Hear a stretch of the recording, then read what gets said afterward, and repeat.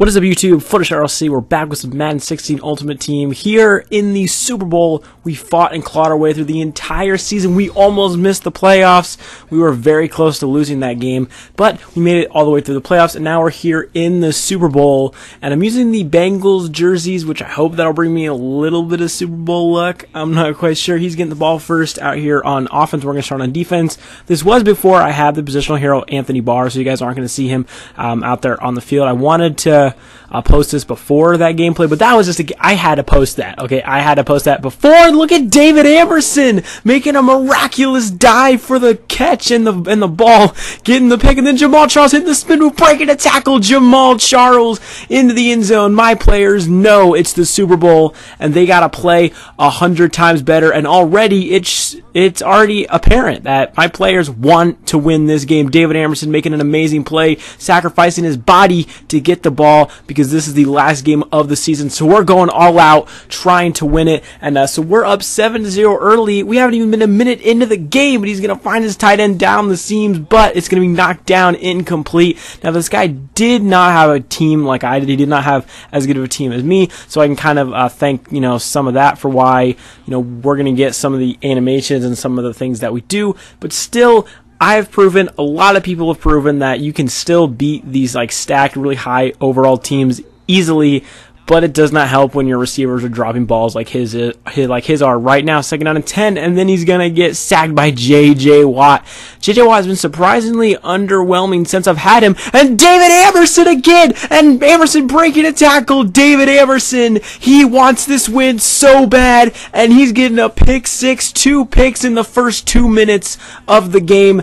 David Amerson, 7, my opponent, 0, and Amerson is he's playing with so much heart out there. I'm so proud of him. If you guys, I think, watch G Maya's World, he's talked a lot about how good that David Amerson is, and that's honestly kind of why I got him. And he is locking up. He's making plays out here. He's playing with some enthusiasm, and I absolutely love it right there. We almost got the pick with Jamie Collins. Still finds, I believe that's Greg Olsen for the first down. He's got to put something together on this drive, taking some check down routes, taking what I'm giving him, and that's what he needs to do if he wants to try to win this game, Then he's going to try to go with the drag route, but we get to him in time and knocks the ball down, incomplete. So second down and 10 now, and we're getting a lot of good pressure on him, but again, I believe he finds Greg Olsen once again. Greg Olsen is probably the main focal point of his offense, but J.J. Watt again with another sack going into the second quarter. He does have the ball at the 37-yard line. Just needs to move the ball a little bit further, and right here, Christian Colin Jones gets the pick. Amerson punches it out, and Jones gets the pick.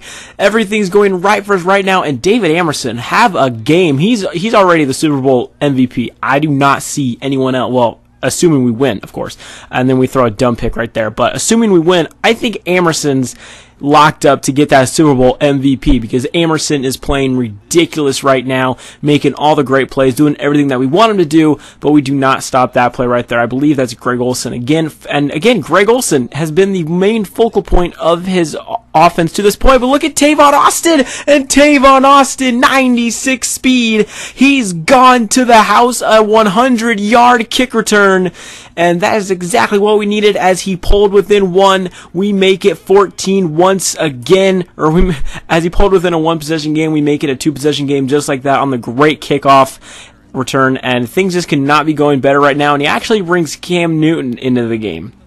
I'm not sure if Cam Newton is the kind of guy you want to be playing in the Super Bowl right now.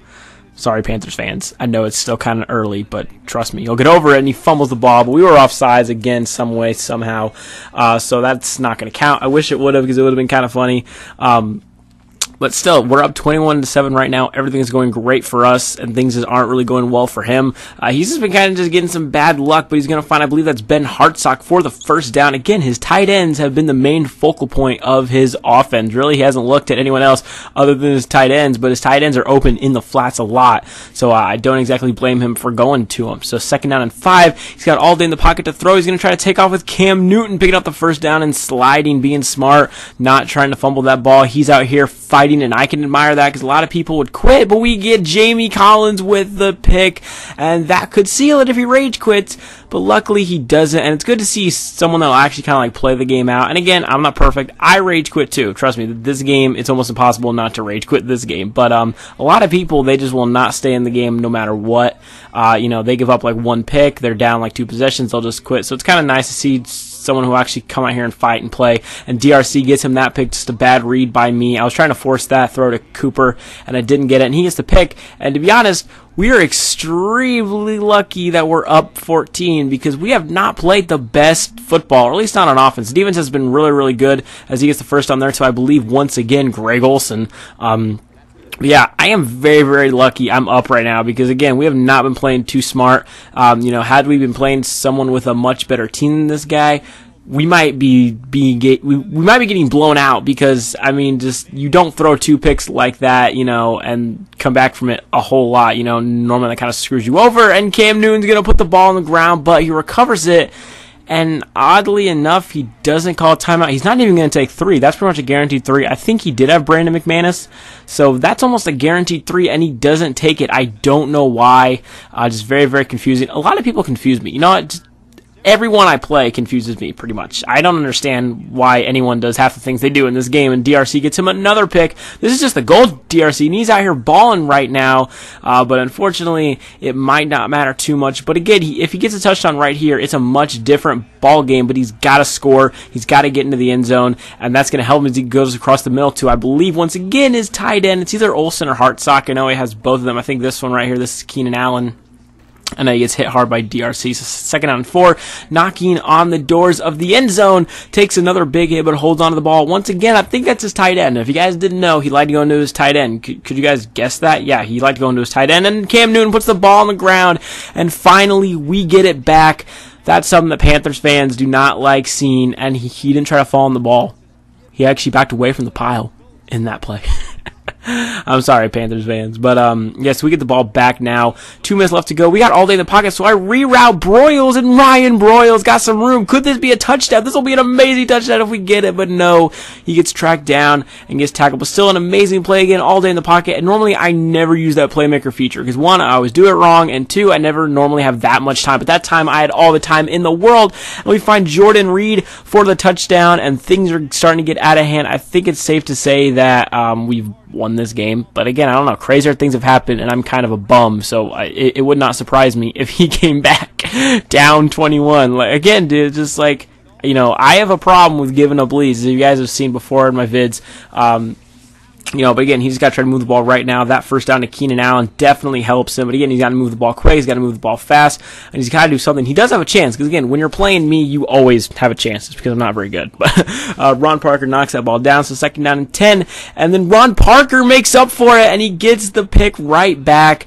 And again, this game looks like it's pretty much over. But again, he's going to stick in here, which I'm very, very happy about. Because again, people just do not stay in games. And I don't quite understand why.